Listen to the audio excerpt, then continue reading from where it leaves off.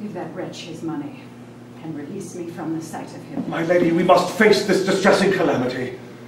Now, some unbearable anxiety over the diamond drove Rosanna to her own destruction. I don't know what that anxiety was, but with your permission, I think I can lay my hands on the person who does. You suspect my daughter of stealing her own diamond? Is that true? Quite true, my lady. Your knowledge of her character dates from a day or two since.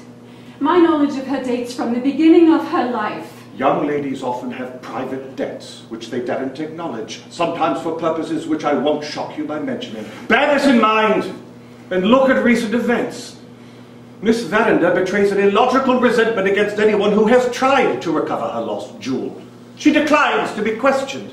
When I suggest examining her wardrobe, she refuses point blank.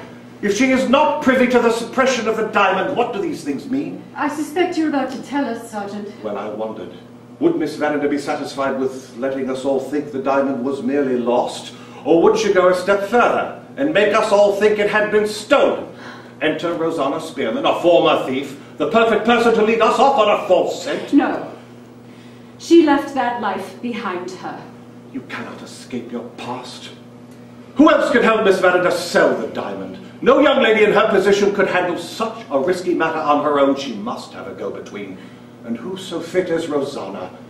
She had relations with one of the only moneylenders in London who would handle such a notable jewel.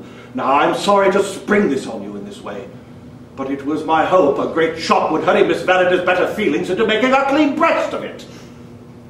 You hear me, Sergeant, for I will only say this once. I owe no money to any living creature.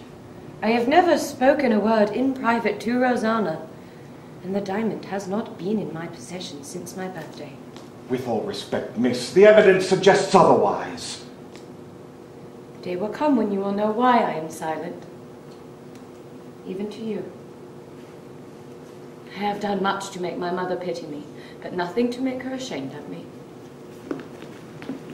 Sergeant, in resigning all further claim on your services, I have only to say that while I would like to believe in your honesty and intelligence, I am firmly persuaded that the circumstances in this case have fatally misled you.